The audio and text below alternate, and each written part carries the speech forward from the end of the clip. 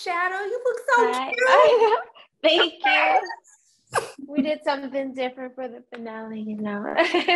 You're beautiful no matter what you do. So you always Thank you. Well, look, I have so much to talk about with you. But before we can get into the finale, I got to talk to you about this dinner table scene, okay? This is like top 5 dinner table scenes of all time. Oh, wow. It is. I'm serious. You had me at 1:00 in the morning, like, no, she did it. I can't believe it. Oh, well, that was me too. I'm not gonna lie. I watched it over and over. I probably didn't finish that episode until like one something in the morning, like 1:45, one something. I was like, dang, it took me an hour and a half to watch this episode. I kept rewinding. But I mean, what was your thoughts like when you got the script for the episode and you're reading through the script? Like, did you see that that's where it was going, or did you have no idea? You were still shocked as we were. So prior to filming now we're in season 3, sorry.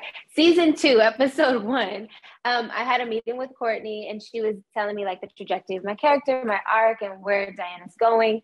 And she said that, you know, there'll be a time where this dinner is going to happen and it's one of her favorite scenes, one of her favorite, you know, episodes. And I'm like, God, no pressure. Like, this is our creator. I got to bring it.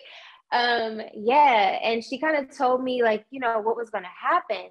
But seeing it written and then feeling that energy on the day, we brought it off the page. Like I couldn't, I'm stuck. I'm still stuck. Like it turned out way better than I imagined. And shout out to our director, Shanna, too. Cause like, oh God, it was a collective. We killed it. Look, y'all did that. I was just like, no, she did not. I am still like, I can still see the scene in my head. I love that. Slam it down. I was just like, ma'am. Okay. Yes, it was a whole Uno card. One of the memes. I'm like, they are so funny. Yes. Especially when they put it to the ether beat, then it really took me out. Yes. I was like, that was so good. That was so good. I love Twitter and Instagram. They are hilarious. But one of the things that I love about this season is, you know, Diana has more to do. And Diana is starting to actually come into her own. Now, I can't say I always agree with everything Diana be doing, but I still respect the fact that, you know, we kind of see Diana in season 1, kind of learning the ropes of the game from her mom. And now we get to see her actually apply those, you know, into practice. But one of the questions I want to ask is, do we see this back and forth between your character and Tariq? Do you feel as though that Diana, you know, has been intimate with him because she cares for him? Or is it solely like applying the tools that Monet had put in her to make sure that, you know, you kind of use this to get what you want? I definitely, just from like my preparation with Diana, I definitely feel like it was because she really genuinely likes him. Granted, she did the thing with, you know, stealing the QR code and the drugs, but genuinely, she likes him. Like even in that episode where Effie is telling her, like, you know, it needs to be, or I think Diana said, oh my gosh, so sorry. But one of us said that, you know, it needs to be and like something special. It's a special moment, a special time. But I feel like for Diana, even though some people would say, and I said this before, like some people were like, well, that's not special. It was in his dorm room, da, da, da. But it's special for Diana because Tariq is special to her. And that was special enough.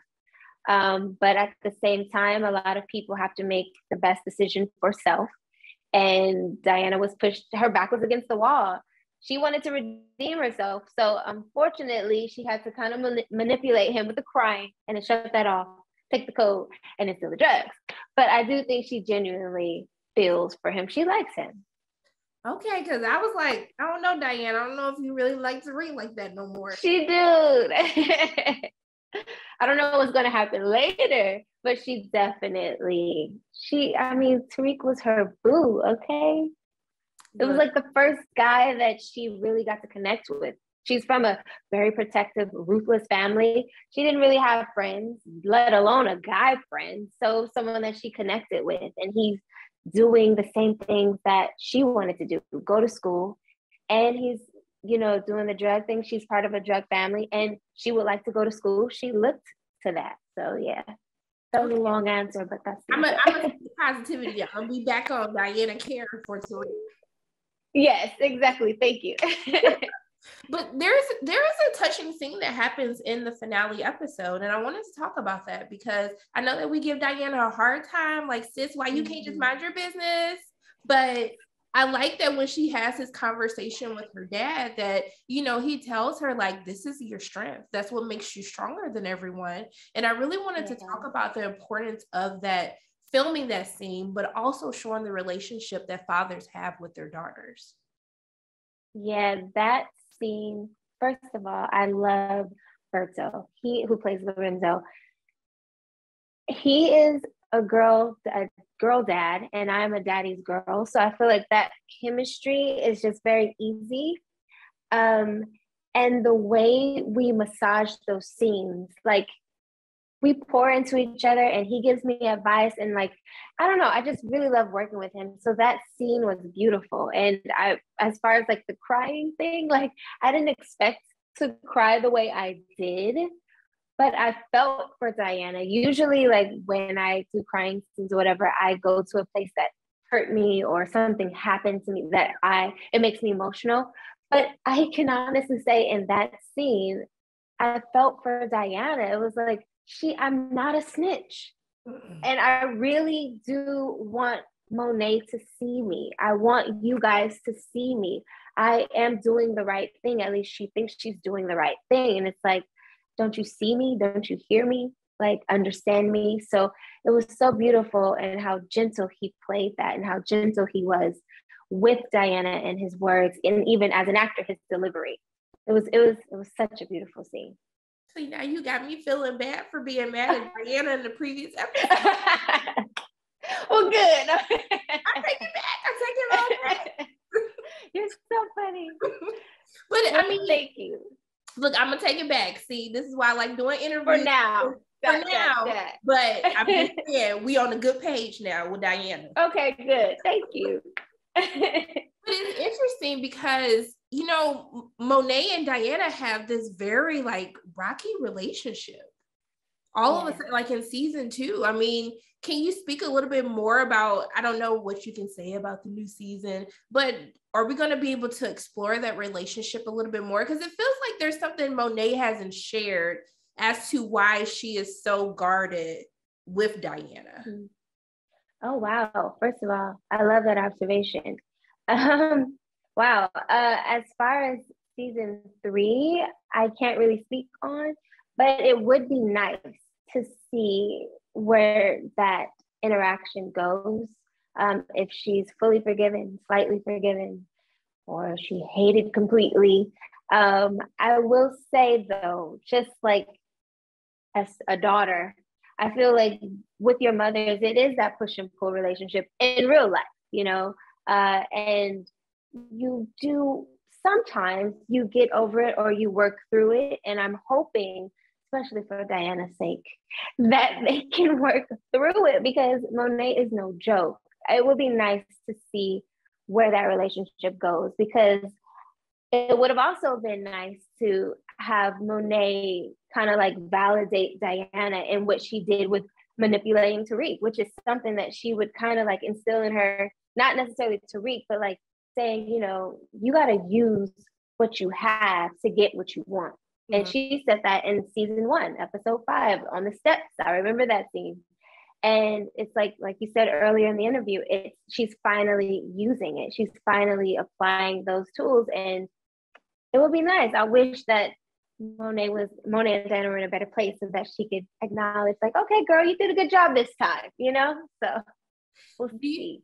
Do you think a part of that, though, is because I kind of think back to when Diana and Drew stole the drugs back and gave it to Lorenzo, and he kind of brushes past the fact that Diana had something to do with this. Do you feel like how hard Monet is on Diana? Do you feel that that's a correlation to the abandonment or maybe the lack of consideration or respect that Monet doesn't get from the men within the Tejada family? Do you feel like she's being hard on you in an effort to make sure that you end up with the respect you deserve? I definitely feel that. I don't think Diana sees it that way, but from the outside looking in, 100%. Because just like you said, and even Monet says it, like she has been through so much, and like being she's been through so much, and she's a strong woman. I feel like she's trying to instill that into Diana and let her know that I don't want you to repeat the same things that happened to me. I want you to be better. But Diana, unfortunately, she's a young girl. She wants to do what she wants. Mama, you don't know nothing. Like once she gets that, once it clicks for her, I feel like then she'll have a much higher appreciation for what Monet tries to instill in her. What is the most satisfying thing that you're happy that the audience got to see with Diana this season? That she finally stepped into her voice, and that she wasn't necessarily so wrapped up under Tariq that she couldn't put her family first or her needs first. Because everyone was like, oh my God, Diana's so thirsty. And I'm like, okay, she could be thirsty. But then what'd she do? Use her thirst, okay, quote unquote, and manipulated the F out of him and got those drugs for the family. She wasn't necessarily recognized in that moment by her father, even though it was her plan. She strategized that. She didn't get the credit, but she did it. You know, I feel like that would be, I really do love that she's using her voice and she is stepping up. And I'm hoping that she continues that journey in season 3. I am too, because I was like, the way that these women be thirsting over Tariq, I was like, oh my God. It's too much. Like maybe if we have 3 different women, like always competing for the attention, I would be okay with it. But I was just like, this is too much. You better than this, Diana. You are better than this. Yeah. Well, see, she showed them finally because they're like, she's so thirsty. Okay. She put that to the side that day and did what she needed to do. Yeah. Do you feel like Diana is more, do you feel like after the talk with her father that she is more comfortable being who she is? Because you see how Drew tried to get at her, like, you don't mind your business, or no one wants to take accountability for their actions. Just they want to put the blame on you for spilling the tea, but no one takes accountability for what they've done. Do you feel like she's more comfortable in who she is now? I think she's still trying to figure it out. I think she's still trying to figure it out. She's still, like, even though she's finding her place, finding her footing and her power and her voice, she's still put in situations where she's still learning. And she is a young girl and she's figuring out life, you know? So to answer that question, she's figuring it out still. We're going to give Diana some grace, okay? Sometimes I think Thank you. How old Diana is. We're going to give her some okay. I'm going to do better myself. Okay? Yes, thank you. See, I be working on myself too. But I mean, what's the most shocking thing to you, like, about this finale? Like, because I didn't know how this was going to play out. I kind of had it made up in my mind how I thought it would play out. But I mean, with the ending, how you feeling? What are your thoughts about this? It got me. I just didn't expect it. I didn't think that was going to happen. I really didn't. I thought that there was a lot more life left, a lot more like I want to know who he thought his real mother was. Like, I was completely shocked. And I feel like even with our super fans who've been making predictions and all of that, I still feel like a lot of people are going to be shocked because there's no way. That one got me. Like, when I read the script, I was like, wait, what? I had to read the scene again because I thought I missed something. I was like, what? So yeah, that That's a shocker. How do you think your character is going to react with the fallout of everything that's happened? You can't talk about season 3, but just giving your thoughts into the character, what do you think Diana's actions are going to be following the events of the finale? Ooh, I definitely think there will be some grieving because Diana wanted to go to Stansfield like Zeke. She wanted to play basketball like Zeke. Like, how come Zeke can do this and I can't? She definitely had a really close bond with Zeke. So I feel like, of course, like in real life, we have to push through. It would just be nice to see how she pushes through, like which side of that does she choose, you know? So we'll see. I know it's vague. I can't really give a answer. But all the time. I'm okay with it. It just gives us more time to come up with conspiracy theories. That's what I'm here for. Exactly. I love your positivity. Yes. Look, you're so optimistic. Like, you know what? Yes. We have good energy in this world. Okay. We got too many problems with behind closed doors. Absolutely. Yes. Look, you have made me believe in Diana again. Okay. Thank you. Diana is back on the good side with me because I was for a moment. Like, Monet, you gotta choke her up. You're done. Yes, done. Oh my God. Well, listen, she got choked up. Okay. Oh God, that was crazy. I mean, how? I mean, I guess. Can you just talk about just to wrap it up, just the experience from the fans, the memes, everything that's been happening? Like, what has that experience been like for you, especially from season 1 to season 2 when you have so much more to do? And then just to wrap it up, just let us know what you're working on. Where else can we see you? Ooh. Well, I will say it's been so fun and hilarious. It's been a journey just to see, like, from season 1 to season 2, Diana's arc, her journey. She's grown so much to the point where there's memes, you know, some of them are hilarious. It's interesting because this is my first like real like series regular job. So I'm still just like Diana, still trying to like figure it all out and like take it all in. But it's a blessing and I'm so, so grateful. And then what I have coming up, hopefully I have a lot coming up soon. As of now, I'm just focused on filming this. We just started filming season 3. So we're going to rock that out and go from there. Well, look, I just want to thank you so much for always taking time out of your day to speak with me. I truly, truly appreciate it. Absolutely. Thank you. Look, please let me know any way, shape, or form how we can uplift. I'm going to manifest more blessings coming your way. But likewise. Amen. Okay, we're going to claim it right now. It's done. It is done. Yes, it's done. Period.